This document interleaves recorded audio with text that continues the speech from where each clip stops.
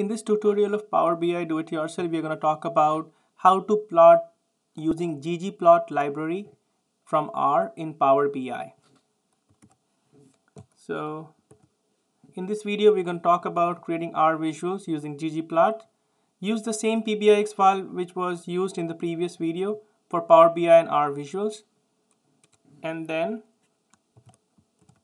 create a new page icon on using the plus icon to create a new page at the bottom side of the window on Power BI. So this was the thing which we used in the last video.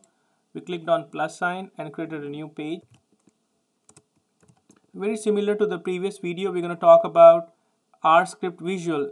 Select item name, sales quantity and discount here.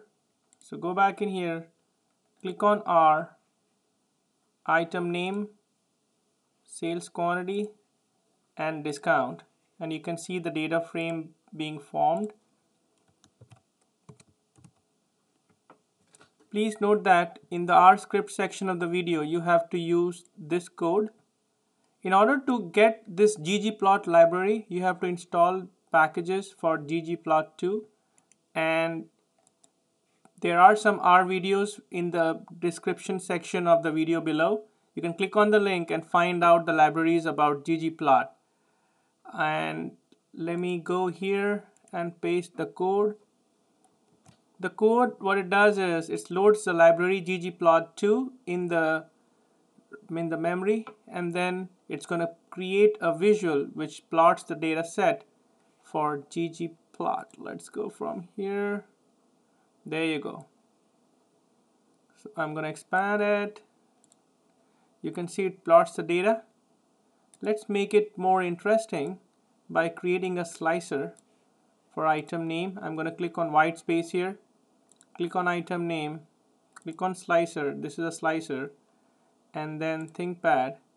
You can see the relationship on the item name, quantity and discount using ggplot. Let's make it more interesting and do some colorful plot of ggplots which are more meaningful. So I'm going to go back here, comment this section out and add the following piece of code. This time I'm going to use the sales quantity and item name. I'm going to plot the quantity for item name. So going back here, I'm going to use the ggplot, and I'm just going to say run, and I'm going to get rid of ThinkPad here. There you go. So it shows the relationship of item with sales quantity in different colors. Again, there are a lot of ggplot options which are available in the library. Go to Google or search for ggplot2. It's one of the most used libraries in R. Time for hands-on exercises. Use the same PBIX file which was used for F sales in the previous set of videos. Create multiple visuals. Think about your data analysis and understand what ggplot visuals you can create. Do some research on ggplot. It's one of the most important libraries.